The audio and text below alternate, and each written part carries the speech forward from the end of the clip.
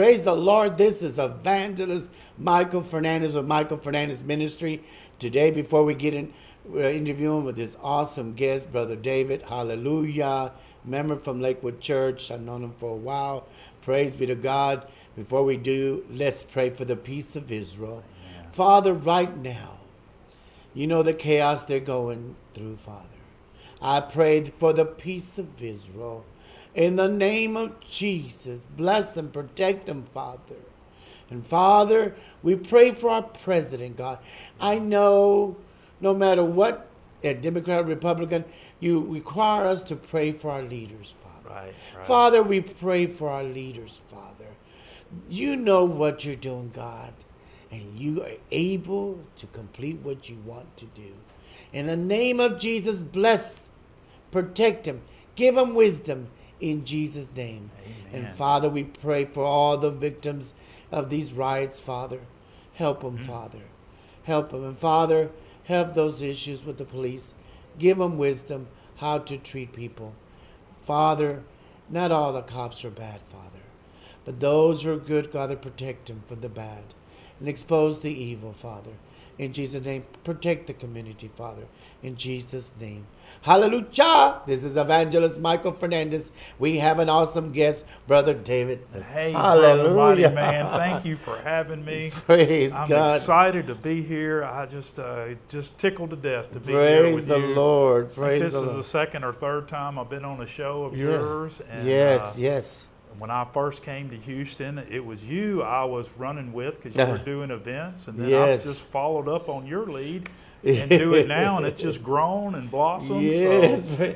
You know, at that time I was real peppy and Lakewood Singers and doing this and that. I was the godfather of the tables in the restaurant. Make sure the restaurants had all the tables ready. I loved it. But then things change, you know. You go to a different level, and I'm still got real busy in ministry.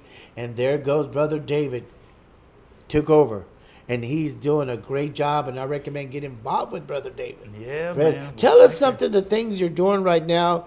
And to my understanding, you started a not-profit. Yeah, I did. I was part of Lakewood Church and, leading the singles and had started a life group, which you've came several times. Yes.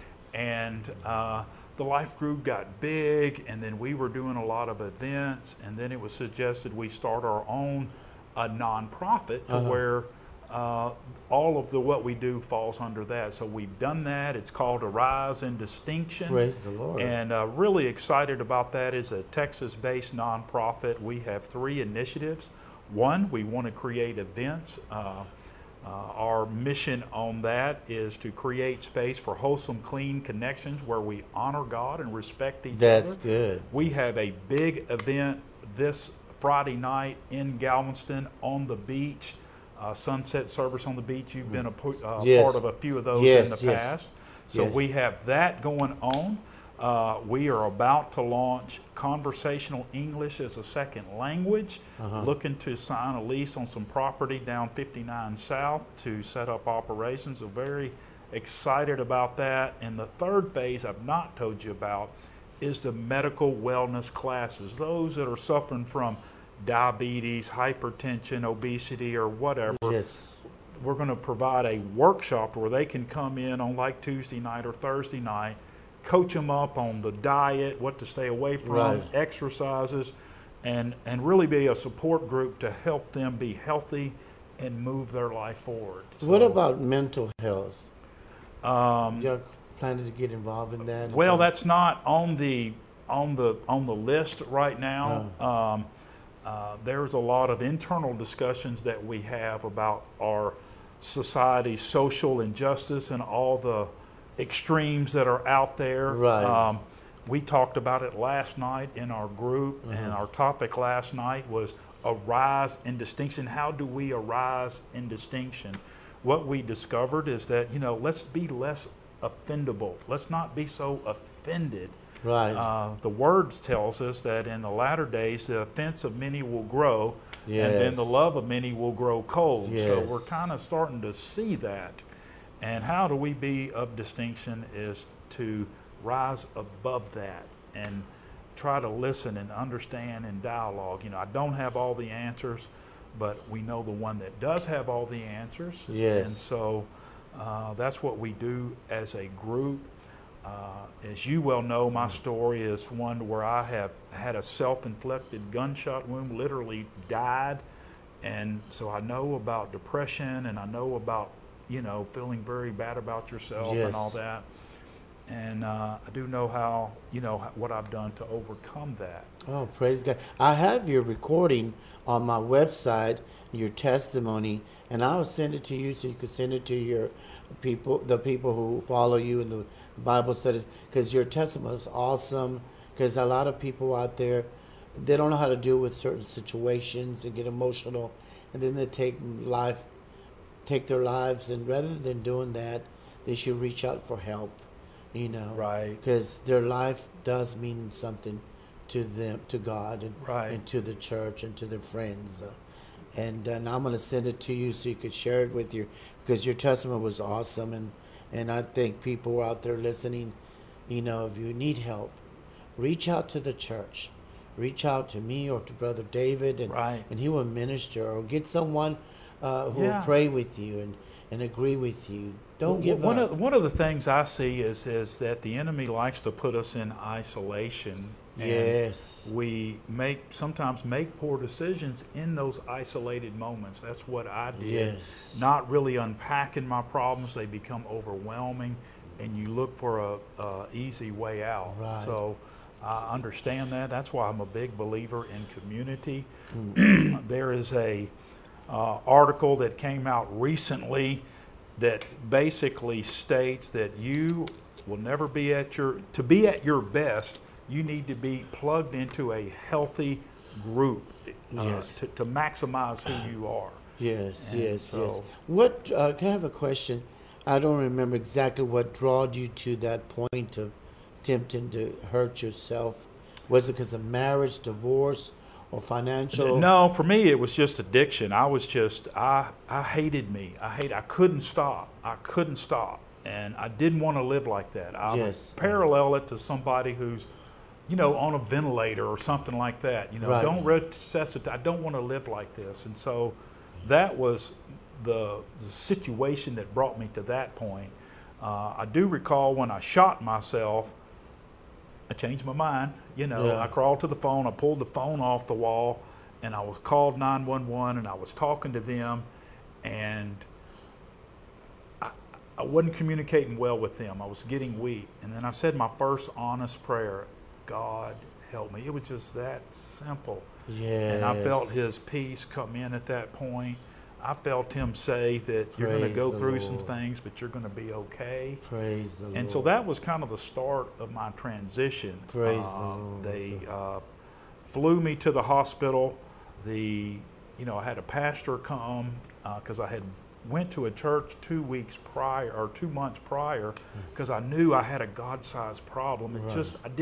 Nobody preached that to me, but I just knew that I needed God because it was bigger than what I could deal with. And so I think that's probably one reason why I spend a lot of attention on new people that come into the church, that come into the group. I'm big on creating space for people to get connected, get plugged in, come on in, be a part of something great. I esteem my group, my following to be welcoming. If we don't manage the food table well, make sure that you welcome people. That's critical, because I went to that church and they were busy doing church, and they weren't reaching out to the community. Yeah. And so two months later, I'm I literally was clinically dead in the hospital, and I had shot myself point blank range. It severed the subclavian artery, a lot of internal bleeding.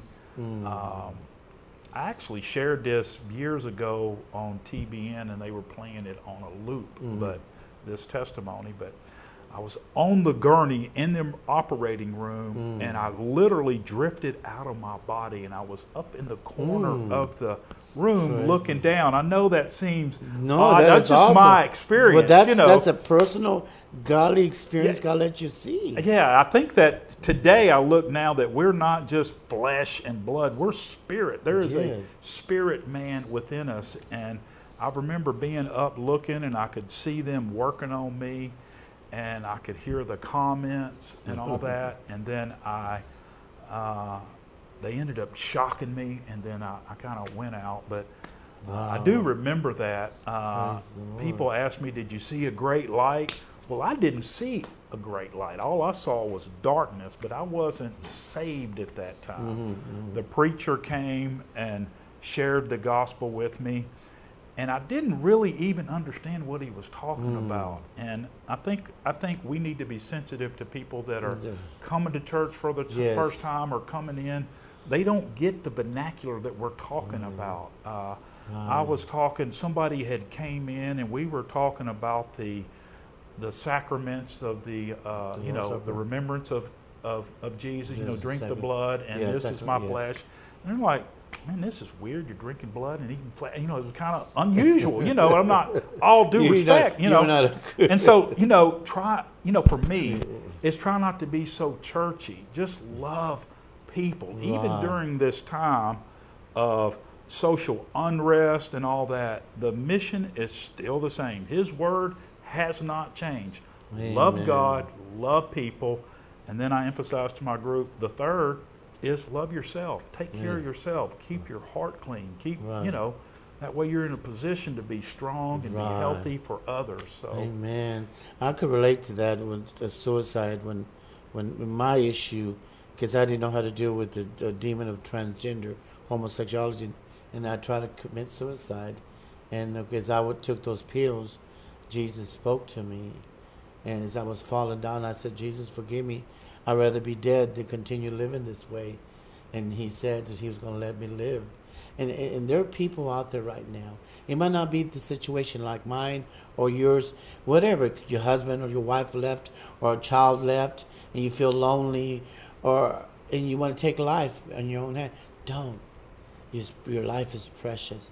Jesus loves you. Reach out. Reach out, and God will help you. Yes. Can you tell them how to get a hold of you? I have got a website. It's called arisehouston.tv. That is our website for the work that we're doing and all that. It lists the initiatives that we have. So that's way, and I see it there on the screen. There's an email and my phone number.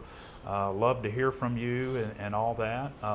Excited about what God is doing, even in this pandemic time. Praise furloughed God. from my job, but I use that time to strengthen the Arise and Distinction company, that a corporate nonprofit that I've started, to strengthen it, write the bylaws, write the initiatives, apply for grants and all that. So it's, even though it looks like it's been a time of flourishing, receiving new donations and new donors, more people coming in. So God is in the mix. When we were talking before the show, before us, he sets an open door. So we got to be looking for that open door. This is a setup to move forward. I'm just like our telling pastor, you. like your pastor says, give me 1 year and we'll work with you. Yes. We get your turnout. We get you get excited about life, and just because your husband that left you, hey, there's someone better. Yes. Tell us about the event you're fixing to have. We're having an event on the beach, a sunset service on the beach in Galveston at 2501 Seawall Boulevard. It's right next to the pier, across from the Chick-fil-A. Very excited about that. Got Russell Norris coming to speak, and Victoria Romero is going to come and sing. They're both from Lakewood and Praise all the Lord. that, and probably have some others, and I'm going to share some thoughts there.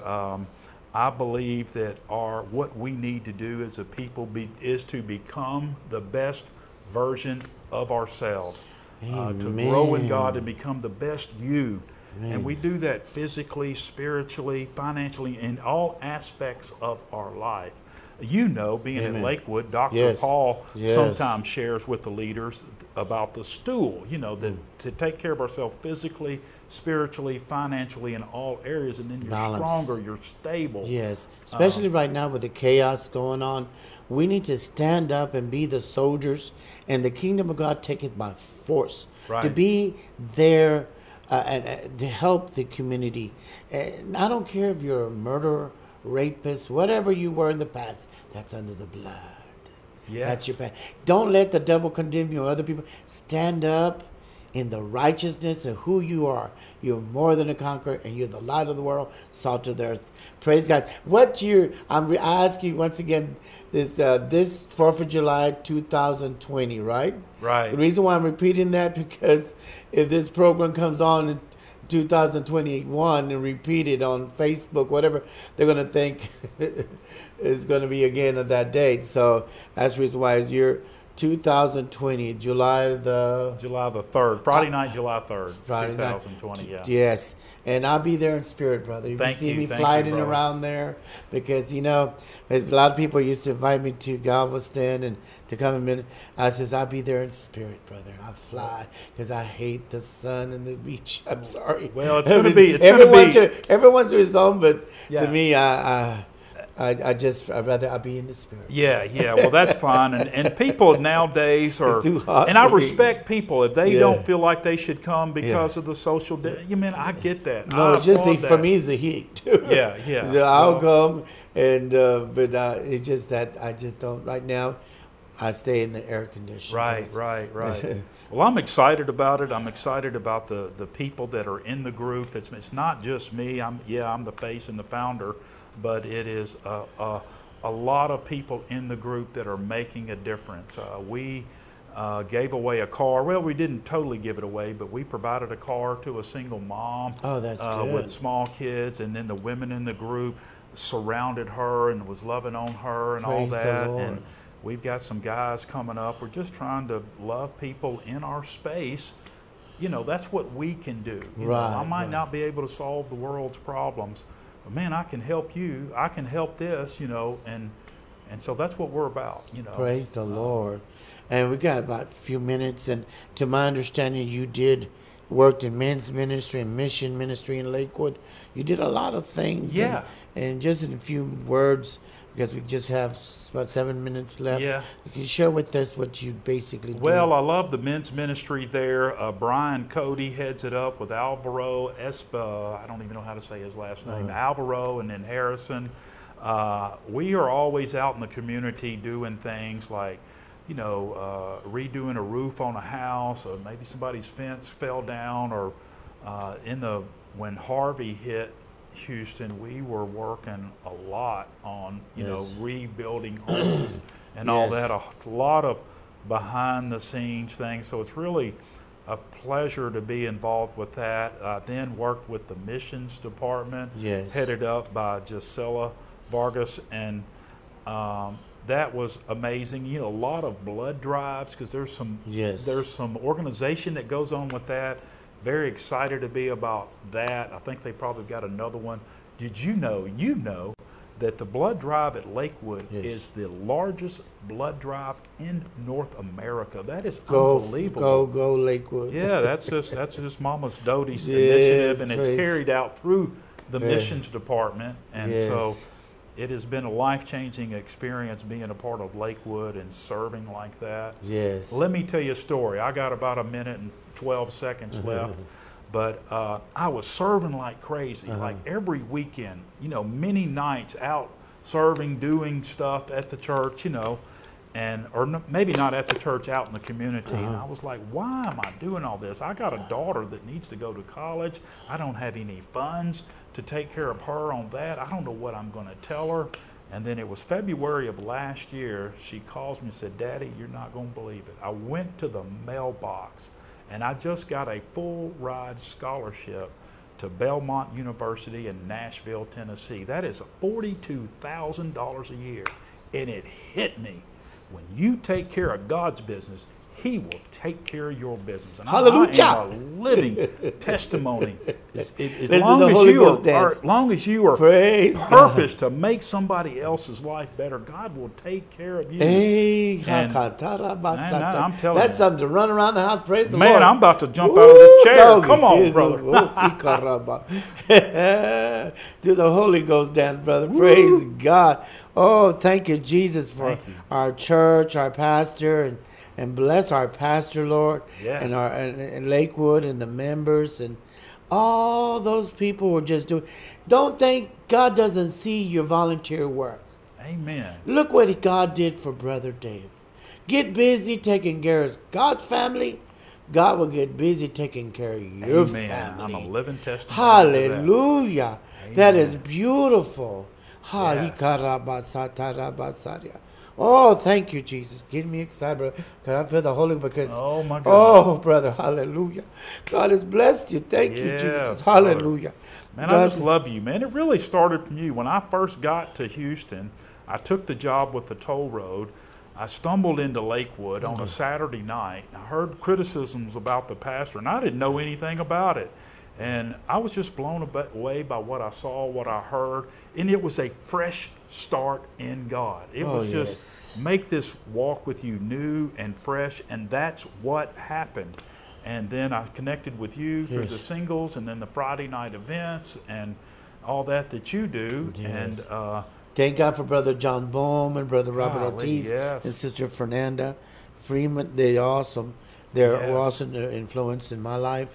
They're awesome. Our church, Steve Austin. Oh, I love Yeah. my church. Yes, yes. Wonderful, wonderful people there. And they love everybody. It's such a cross-section of people there. It doesn't matter where you come or what you've done. And that just says that there is nothing you've done that God's grace cannot absolve. There's not a sin too big. There's nothing you've done. His grace is sufficient. I love my I promise church. you. I love my church. I grew up in 1972. Came back in 94. And our church was always there to encourage it. And Joe Osteen, I ran into him years ago by accident. Where have you been, Fernandez? I ain't seen you. Where's Joey? Where's Oscar? Because we grew up in the church together as kids in 1972. Yeah. And when he says, and he bragged on me to his security. I said, that's my little evangelist of my father. And I said, Joe, I'm not little, but you're great. Joe does not let you say nothing negative about yourself. Right. He'll correct you real quick, but Yeah. he affirms you. He encourages you. Yeah. You fall down, you devil, no good for nothing. No, come on, brother, get up. Yeah. You're more than a conqueror. Yeah. Greater is he. So what? You fall. Let's repent. Get up. I Let's know. go forward. Put on the armor and tell the devil he's a liar. Yeah. No matter what you did past, God loves you. Yes. Stand up. Yes. So that's why I love my pastor. Yeah, I do too. You know, It's made a difference in Yes. me. Most people are beaten down by their Oh, own yeah. thoughts and their own misdeeds Insecurities. and all that. And, he always says, don't be against yourself, Yes. because God's for you. Be for you, Yes. So, that's what I've done. They always try to talk bad about our pastor. But our pastor, he discriminates. And let me tell you, he don't discriminate. He don't discriminate sinners. He loves all sinners. And I was the biggest devil, prostitute, homosexual, pervert, but God set me free. And our church loved us and encouraged us. And that's where I'm at now, because they believed in me and trusted, lifted me up in prayer. And that's how Amen. Brother Dave is Amen. doing with those who go with him in the meetings. Yeah. Encouraging you. You can do all things what God has called you to do. Look at me. I was evil, but God brought me out of the filth. Amen. Amen. Oh, he Amen. got tired of us. Well, before we go, let's pray for those who like to accept Jesus. Amen. If you have not accepted Jesus, say, Jesus, Jesus, come in my heart come into my heart and be the Lord of my and life. be the Lord of my life. I confess Jesus I confess you, Jesus, as my Lord and Savior. as my Lord and Savior. Thank you, Jesus. Thank you, Jesus. Hallelujah. Hallelujah. If you're sick, lay hands on your body and receive ye the healing that Jesus already did on the cross. Be ye healed in Jesus' name. Jesus' By the name. stripes of Jesus, you're healed Amen. and whole. Praise God. God bless y'all. And tune in next week. And we Facebook and on TV also. Right. 5.75. And Brother David, Thank you so much for here. having me. Yes, God bless you. I love you, praise, brother. Yes. Look forward to doing this again. Yes. Bye, y'all in TV, Facebook land. Bye, y'all. Praise the Lord.